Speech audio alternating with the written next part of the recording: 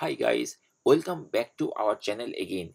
In this video, we will learn what is palindrome, and after that we will see how we can figure out whether a number or a string is palindrome or not. And definitely we will use Python programming. We can use any other programming also, but in this tutorial we will learn this palindrome thing using some Python script or Python programming. So let's get it started.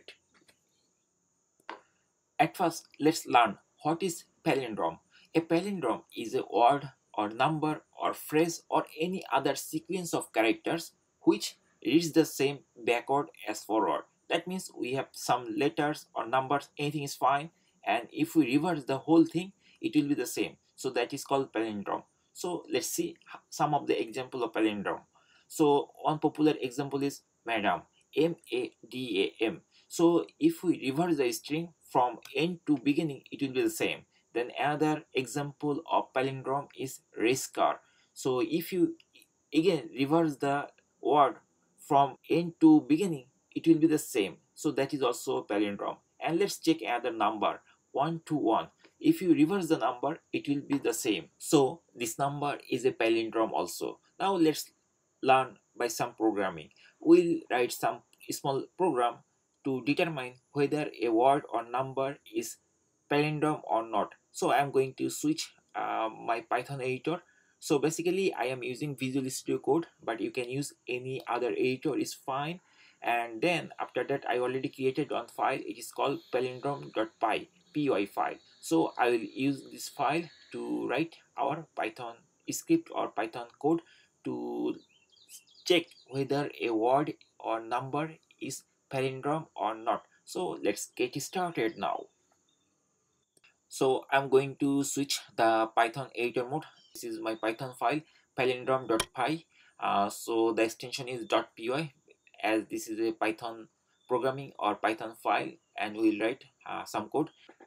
At first I will define on string. Suppose the string is madam, and the string will be defined with the variable, and the variable name is my string. So this is the variable my string, and inside it we define madam. Now we need to check whether this is a palindrome or not, so we have to use if else block. So I am going to use the shortcut of Visual Studio, if else code block, and after pressing that thing we'll get this thing.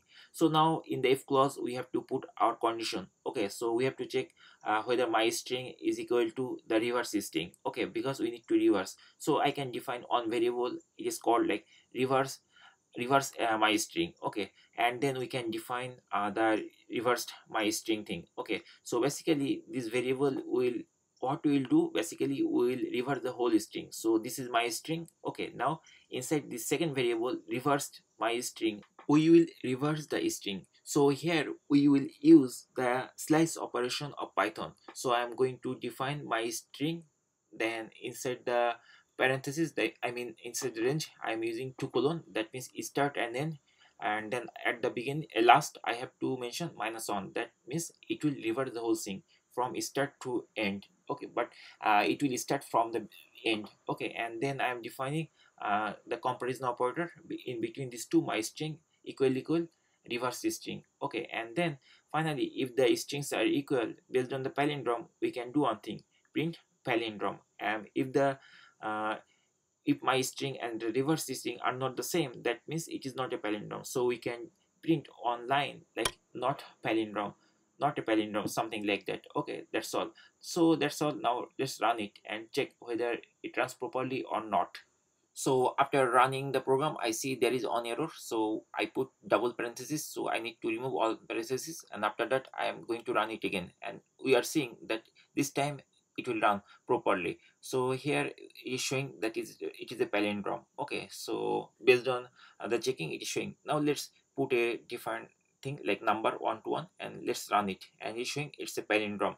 Now let's remove it and check whether it is not palindrome. Okay, so I put a non-palindrome word or string or number, and then we are finding that it's not a palindrome. So it's very simple and easy, right? So you can do one thing, instead of putting hard-coded value, we can take input from the user. So we can use the Python input function. So I am typing input method, and inside it I am typing some string like enter a string. Okay, now it will take input from user and then it will check whether that odd or number is palindrome or not.